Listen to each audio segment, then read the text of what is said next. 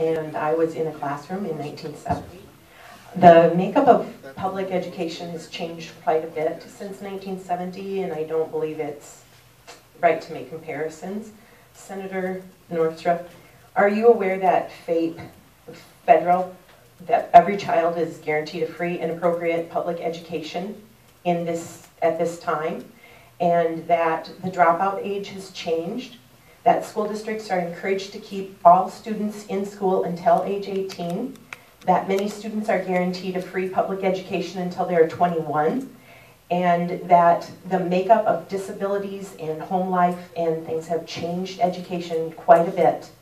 and it is not fair